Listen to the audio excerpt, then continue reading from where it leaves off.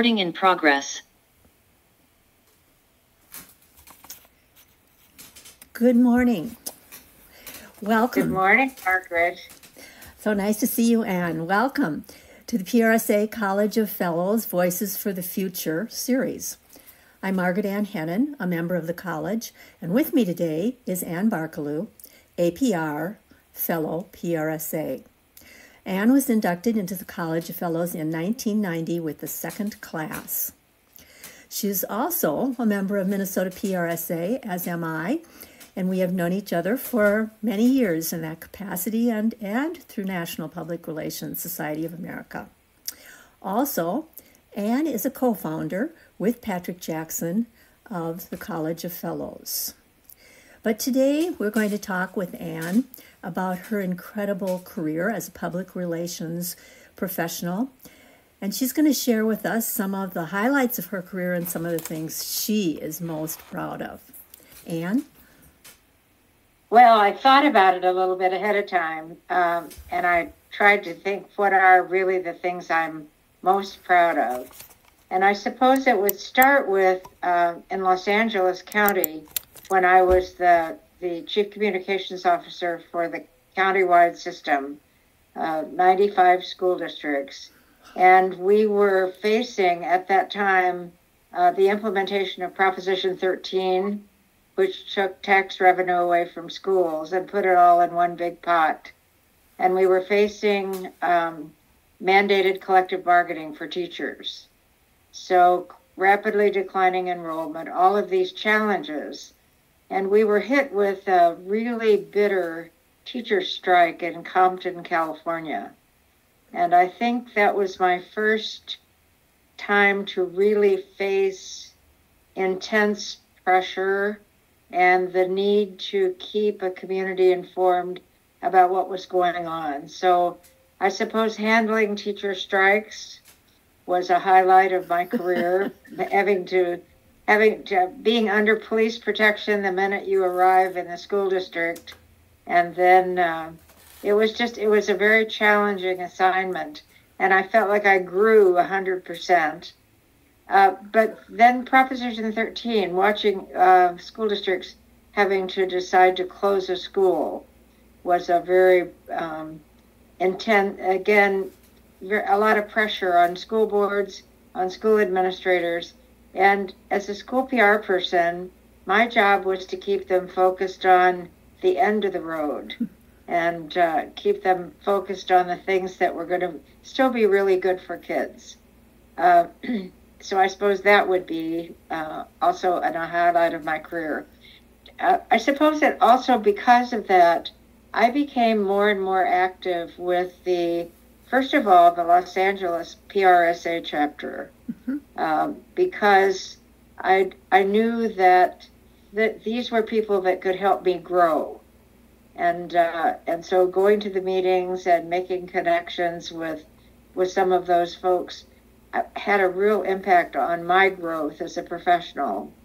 I also was very active in the National School Public Relations Association. And in about 1980, I think it was, I was elected the national president of that association. At the same time, Patrick Jackson was president of PRSA. And so Patrick, of course, always had a big umbrella and started gathering all of the heads of all the associations, the Canadian, IABC, Wiki, all of the different organizations, and brought us all together and said, we need to learn from each other, and we need to see if there are some common things we can share. So that was the beginning of the North American Public Relations Council. And I think my message to anyone listening to this part of your collection of fellows' memories is that being involved with PRSA or NSPRA or whatever professional organizations you become part of will be your best growth vehicle. It will be your master's degree, your doctor's degree in what we do as public relations professionals. When I went into corporate America, and I got to do that because I was invited to help Munsingware close half of their plants in the United States without the unions coming in. And because they were a non-union manufacturer of men's golf shirts and intimate apparel for women. And it was the same kind of thing we did in closing schools. The importance of keeping a community informed, the importance of employees understanding why a plant needed to be closed was really no different than understanding why a school had to be closed. So I think it was those common experiences that are very important. While I was at Munsingware, though, I was asked to create the case study for PRSSA. And I thought I was going to be really a futurist. And so instead of writing it all out, which had always been what PRSSA did, when Betsy Plank asked me to do this, I said, why don't we do it on, now everyone will laugh at this, but on a tape. And so I taped the whole case study. And then they sent the tape, copies of the cassette tapes out to PRSSA chapters all over the country. And then they responded to listening instead of reading paragraph after paragraph about the need to close plants and asking them, giving them an assignment, a challenge of closing a plant for all the reasons that I mentioned earlier. So that was really exciting because then I got to help judge. And I think that the two guys from Wisconsin that were among the finalists drove over because they wanted, after it was all over, they wanted to sit down and go over what they had turned in. And lo and behold, they are still friends to this day. Wow. And so that was quite an experience. And it was my introduction to Betsy Plank. Also an experience. It was just also an experience because once she got you involved, she kept you involved. And she was always a hero of mine. I did make the move then to the corporate sector after a year at Munsingware. I got recruited to go to Dayton Hudson Corporation. And what most of the people listening today will know as Target. Mm-hmm. But used to be, there was a collection of companies, including B. Dalton, which is now Barnes & Noble, and a lot of department stores. When I arrived there, I was there about a week, and the CEO called me into his office and said, "We have an assignment for you." And I said, "No, I'm just learning. I'm just getting oriented to retail." And he said, "No, I need to have you fly over to Detroit because we need to close the downtown Hudson store, one of the 3 largest department stores in the world, the home of the Thanksgiving Day parade, all kinds of things going on in Detroit." And so I flew over there, and it was, again, a lot like closing a big school. The importance of working with the mayor, the importance of and Coleman Young, who was the mayor at the time, did not take kindly to the idea of this big department store being closed. But the fact is that consumers had dictated that because they preferred shopping at shopping centers mm-hmm. and not going downtown anymore. And so if you have no business, then you have no choice. That's right. But we did manage to keep the store windows dressed and so that the structure itself did not become an ugly structure in downtown Detroit. But again, that was my first challenge at Dayton Hudson, and I'm very proud of how we handled that. But following that, there were lots of challenges. As you know, we faced a threatened takeover, and so we had to work with the legislature in Minnesota to get them to pass a law that would keep Minnesota companies safe from anyone without real money behind an offer to take it over. You can't just sort of have pie in the sky and say you want to take over a company. After we got through that, after we, as we used to always say, kept Dayton Hudson whole, well, then we got faced with a challenge from a grant to Planned Parenthood that we had withdrawn, a grant. And then the people that were supporting Planned Parenthood called for a boycott of our stores. They turned in 9,000 cut-up credit cards in the first week. Oh my. So it was a real business challenge. And the boycott that was called on our stores was to take place on the day after Thanksgiving, which is, of course, the biggest day of the year. So again, we had to really work to be sure that communities in 38 states at the time understood what having Dayton-Hudson in your state meant to the state. So we created brochures for every state.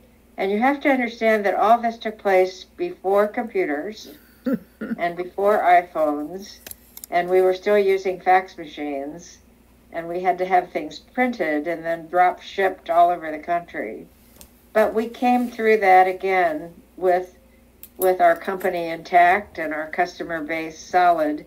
So I'm very proud of how we pulled our resources together and made all of that happen. I think selling companies was also a challenge as we began to consolidate. I was always the one that got sent out to tell the folks at Pickwick Books that we were going to sell their company. And it's sort of like saying to your children, okay, now we're just going to shut this family down and find new homes for all of you. And the executives would always make the announcement of what we were going to do, and then they would say, now Ann will stay here and help you work through how to handle all this. So there were always lots of challenges, but I loved that. I think it kept me growing. At the same time, I was very active in Minnesota PRSA, yes, as Margaret Ann already mentioned. And I think, again, I want to stress the importance of being involved in those professional associations.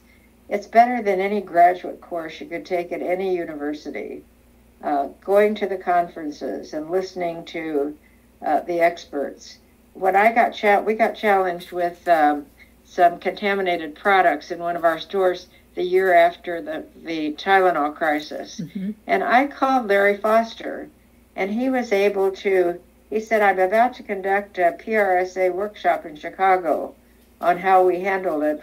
And I immediately got on a plane and flew down and listened to his workshop. Again, an incredible opportunity. And then I got to spend a lot of time with him and became a very, very good friends after that as well. Because it wasn't, he just didn't share with me the challenges they faced with Tylenol. He stayed with me. You know, he'd call occasionally as we had some contaminated toothpaste. Back in the day when department stores had departments that sold mm-hmm. things like drugstores sold. Mm-hmm. And then contaminated eye drops in Colorado in our Target stores. And so these were all challenges that come along that sometimes the best way to handle them is to listen to someone who's been through it before. And those opportunities, I think, come through our professional associations. So I'm very proud of my connections to to PRSA, to the National School Public Relations, to the PR Seminar, to all the wonderful, incredible groups and Page Society, all the groups that I've been able to be part of. That network has certainly been right. active and important in your life. And in addition to, as you so strongly stated, the importance of being part of membership of a professional group, is there any other advice that you would give to young professionals or actually professionals at any stage in their career? Oh, I think the opportunity to just stay in touch with other professionals. You know, here in Minnesota, we have a past presidents group that gets together several times a year. And I think all those connections are very important to keep us growing. And even when we're retired, I mean, I still stay very much involved with groups here in Minnesota. The Twin City Communications Council is a group that Dave Mona and I sort of brought back to life, mm-hmm. and it's a group of of the senior most public relations executives in corporations, the professional sports teams, and all the media.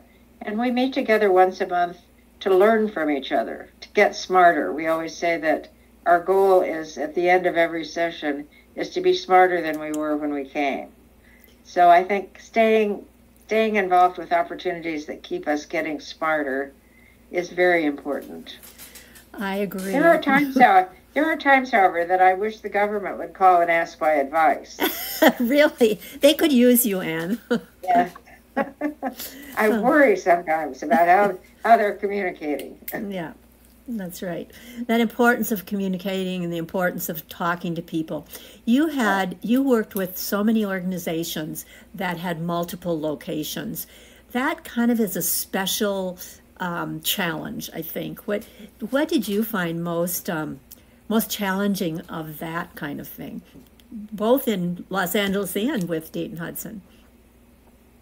I think helping the media understand who the corporation was and who the company was, located in the Midwest, which was always referred to as flyover land. And so we had to work, because we were traded on the New York Stock Exchange, we had to be known by all the influential financial people in New York and all the media people on the East Coast and the West Coast. And so they were more used to stores that they could shop in, things that they could experience where they lived, as opposed to where we were located throughout the Midwest.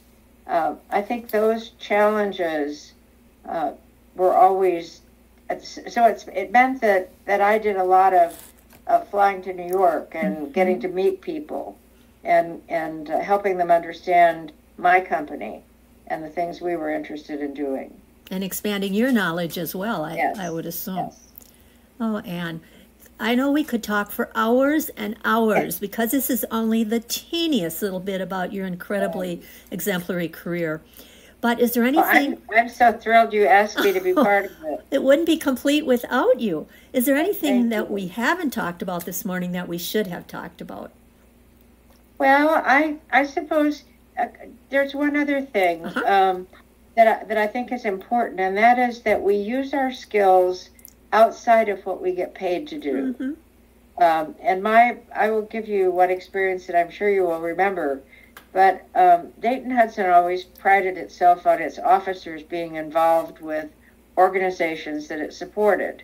And because of my background in education as a teacher and as a school PR person, when the Children's Theater had an opening on their board, the foundation asked me if I would serve on that board, and I did. And about a month after I got on the board, I was attending a function where I learned that the artistic director had just been arrested on the suspicion of abuse of young children, primarily boys, and the artistic director was a man. And this was sort of unheard of at that point in time. And so my job was to like a war horse, I said, listen, we got to get a PR group together here. And so we did, and I ended up chairing the board for 2 years through that crisis. But I think it's important for us to use our skills, not just in what we're paid to do, but in opportunities that we have that we're not paid for. Thank you, Ann. What wonderful advice. It's been a delight to talk with you, and thank you for being part of our series. Thank you, Margaret Ann. Bye-bye.